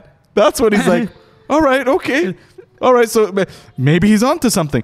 Who was that actor? There was an actor, I can't remember who it was, that said, you know, even he's like the super successful actor at like 60. Like his dad's still like, what are you still messing about with that stuff? So like a multi-billionaire, you know, so they won't get it. Like now if you say like in the Arab world, like I'm an entrepreneur, and it's like your dad comes and be like, you mean you're unemployed, son? You're not an entrepreneur, you're unemployed. So I just think just do the work, because parents will understand the work, yeah, and then show them your success. And even if it's in small increments. Yeah. You know what I mean? Like even someone saying to me, you know, how do I get the permission to do like something that my parents don't want me to do? I'm like, you know what? Start off on a small basis. Say to them, Mum, Dad, give me 3 months. Let me do this in 3 months. Yeah. And after 3 months, have a little KPI. That's, you know, this is a key performance indicator that you say, you know what? I'm going to achieve this. And then work towards that small goal. Yeah. But it's a goal that they'll appreciate you work towards. Absolutely. Now, even if you have to cheat the system and make it easy for yourself, so it wins yourself the eligibility to do something bigger in the future. But at least get them on your side and show them you're working towards something. Absolutely. And that can sometimes work. Because sometimes saying to your parents, I'm not going to university, I'm taking this massive step, is too much. But saying, you know what, give me the summer is better. Rather than me working at your shop, Dad, give me the summer to do my thing. The thing that I want to just touch on as well, because I know a lot of youth listen to your podcast, but okay, say they want you to be an accountant, and you've already invested 3 years into this accountancy, but you know in your heart that you like movies or you like sports, for example. Okay, go be an accountant at, you know, Liverpool football club, or go be an accountant at, you know, BBC or some entertainment. Merge it in somehow. Yeah, because maybe there you can be your accountant, and then you're around this place that does the things that you love. Yes. So you can slowly start to meet the people in there, maybe volunteer a bit of your time on the weekends, and then transition there. So some sort of happy medium that you kind of, at least, because at least you're in that environment, you can make the transition. There's so many ways of doing it. There's so many ways of doing it. But like for me, I know a lot of people who, at least in this part of the world, say, look, it's my first year working as an accountant. I did 4 years, and now I'm stuck at this bank, but I really want to be in the arts. I'm like, I mean, I'm sure like a museum needs an accountant. Yeah. I'm sure like some art gallery needs an accountant. Yeah. I mean, it's a pay cut, but that's the thing with people is they're like, yeah, but I work at the bank. But the education you get is a pay rise. There you go. And so like, and that's the problem. It's like someone will say, yeah, I work at this bank and I get 10,000 or whatever, 10,000 dirhams, and I'm like, or $10,000. Let's just keep it like sort of international here. $10,000, and you know, I don't like it, and I really want to do arts. I got an offer a couple months ago from this company that will only give me $7,000. I'm like, what the hell do you want, man? You know, what are you think someone's just going to be like, here's a great offer from an arts place that's exactly what you want, and here's the exact work you're doing. Here's a salary increase for you because we know that's exactly what you want. And by the way, on the weekends, you don't have to do, or half of the week, you don't have to do your accountant. You can just do the art stuff that you're passionate. What do you want, man? And with no experience. You want something. They want things. You can't. You will never. There is never a perfect scenario. Right. There is never a perfect scenario for anything in life. Mm-hmm. There's nothing is going to be perfect as you want it. And again, that's why I encourage a lot of youth to go do internships, because even if someone does get the perfect job that you want, even if a young lady says, I want to be a broadcast journalist, all right, and they go to the interview, they get the job at BBC, all right, and then they go, it's first day on the job, they've got all their stories that they want to cover, they get that, and they're ready, they've got their journalist they've seen their journalist, they've got their the journalist clothes on, or someone who wants to go out into the field, they've got their the head scarf around their neck, they're ready to go with the Timberland boots, and they're ready to go, they're like, I am the journalist, and then they get in on their first day of work. They're like, they go to their boss, or I've got all these stories, I've got all these things that I'm really passionate, I'm ready. And then the boss just looks, look, man, all you need to do right now is go downstairs, get 1 coffee, 2 sugars, and bring it right back to my office. It's just like what you envision. And this is what you're going to be doing some edit or some copy work for the next 6 months. Well, some people just want to go to a shop and buy life in a box. Exactly. You're gonna be doing this for the next 6 months. You're not gonna sniff your own journalist. So maybe, but tell me that coffee smells. you're going to be making my coffee till you love it. So the thing with this is then you need to think. And then you're going to be writing about coffee. You're going to be a coffee column. There you go. Yeah. But you think, like, one, go and learn about this job. Yeah. And maybe you need to be independent. Right. Maybe you right. need to join Omar's company and he gives you a chance to sort of cover stories and stuff like that. For I think the perfect scenario is never there.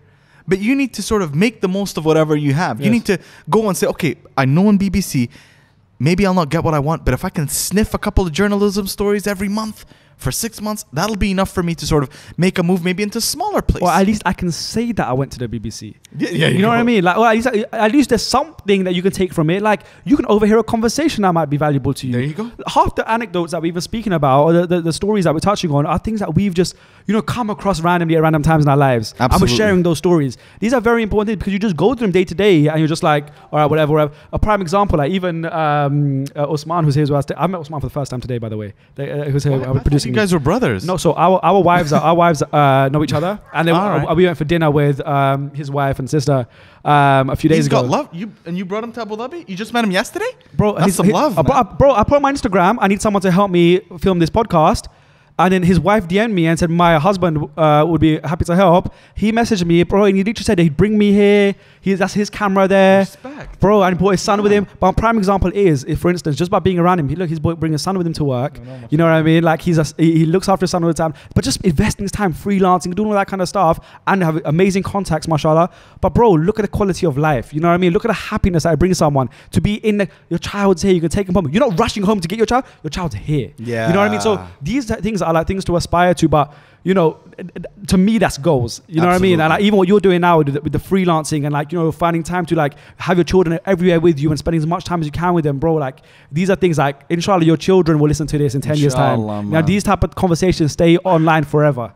I know. You know what I mean? As long as someone doesn't come and crash the internet, but and we'll build our own internet. Yeah, exactly. We'll figure it out. We'll put it on YouTube as well and everything. But bro, honestly, I just want to say thank you. Like, words can't express how grateful I am that you even made this time for me, bro. Likewise. Of course, man. We're here for you. We're your family in Abu Dhabi, in the UAE. So anything you need from us, any of your listeners ever come pass by, man, make sure they come by my house, man, for some dinner. Tell them where they tell them where they can find you, where they can discover you and what you're working on. So we're on at Khalid Al Ameri on Instagram and Facebook. Do you want to spell that real quick? So at KHALID ALAMERI. And if you just type that name into Facebook, that's where we put a lot of our content. A lot of our work now is with Facebook on the Facebook Media Program. So, Facebook is launching their Facebook Watch. Oh, yep. They're done in America right now, yeah. Yeah, which one? It's gone live in America with some select content creators. So they're launching out here, inshallah, early next year. And we're part of their media partnership program. We're doing a lot of content on Facebook, videos, sketches, stuff like that. Sanama's my wife, so Sanama Muhammad is also on Instagram at SALAMAMOHAMED. She's got her jewelry line coming up. She's going to do some stuff in fashion. Again, she does skits. She's so funny. You guys are characters, man. You guys have to just go onto their pages and just watch the videos. They're literally so entertaining, so funny. I literally am just like smiling ear to ear, man. It's so beautiful. But a lot of the work that we do on videos is try and break the taboos and break the stereotypes. So we just did a video that did pretty well. It's called "I Hated My Wedding."